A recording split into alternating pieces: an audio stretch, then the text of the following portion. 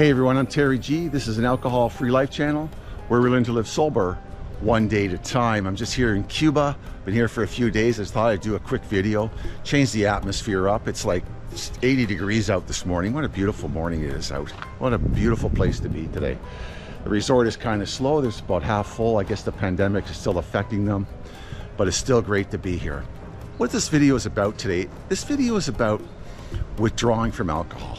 I get a lot of people commenting on my channel about wanting to quit alcohol abruptly, cold turkey, boom, just like that. And I always tell them, don't do that. Don't quit alcohol abruptly. The longer you drink for, the more you drink every day. If you drink a 40-ouncer a day and you're drinking that for, let's say, a year, your body is chemically addicted to the alcohol, just like mine was. When I withdrew from alcohol, I used to get heart palpitations like crazy. I really did. It's a dangerous drug to withdraw from cold turkey, or just all of a sudden you're going to quit. It really is.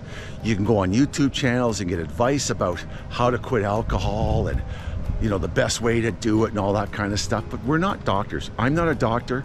I'm not an addiction counselor. I'm just an alcoholic who's experienced a lot of recovery and has seen a lot of things in recovery. I've been to addiction centers, I've been to detox centers, I've been in hospitals, etc.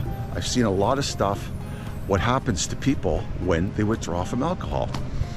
I've seen people go into delirium tremors. I've seen people go into shakes. They go into like big shakes, they pass out. I've seen them go into spasms. Like, it's just crazy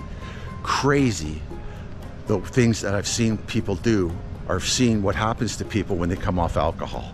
It's crazy. It really is. It's dangerous. Alcohol withdrawal can kill you. It can cause heart attack, and that's what it mainly does. People die from heart attack from the withdrawal symptoms of it. So what do I suggest you do if you want to quit cold turkey, or you want to quit alcohol for good, or one day at a time? Okay, what you need to do is you need to go and see a doctor or somebody in the addiction field that can assist you in quitting. And usually what they do is they'll give you a medication to help you not go into withdrawals. I tell you, I've seen people in meetings go into seizures, fall on the floor and go into seizures. It's a scary thing to see, and the people wake up from it and they can't even remember what's went on with it. And if you're in your room or in your apartment by yourself and you want to quit alcohol and you go into one of these seizures, or you have a heart attack, or you think you're going to have a heart attack and you're by yourself, man, oh man, you may die. You may die. Like I said, alcohol is a dangerous chemical. It's right up there with morphine addiction and morphine withdrawal. Alcohol withdrawal is one of the only withdrawal when it comes to the addiction family sort of thing that people can die from while coming off it. It's one of the only things that can cause death. When I quit alcohol, I was drinking only about 6 or 7 beers a day.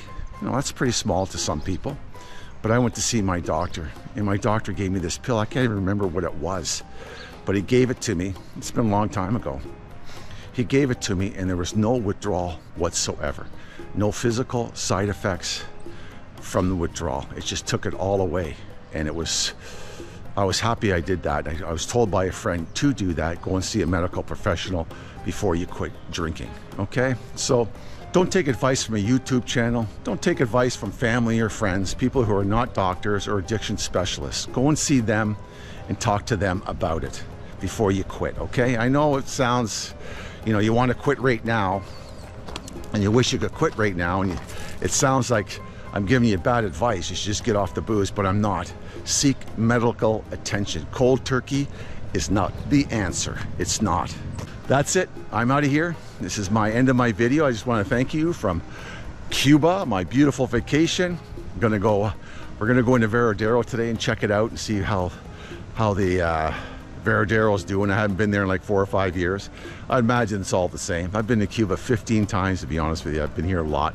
It's easy for Canadians to come here. It's close, it's inexpensive, it's great value, and I feel comfortable here. It's secure. It's a beautiful country to visit. There's only one thing I suggest, is that if you're coming here for the food, you might want to reconsider, because the food a lot of times is not that great. It really isn't.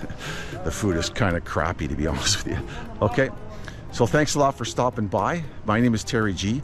This is an alcohol-free life channel where we learn to live sober one day at a time. If you want to take a second, can you please subscribe to my channel and take another second and hit that like button? I'd really appreciate it, okay? I'm gonna cut out here, and God bless. Together we can stay sober. Together we are strong, okay? So I'll see you.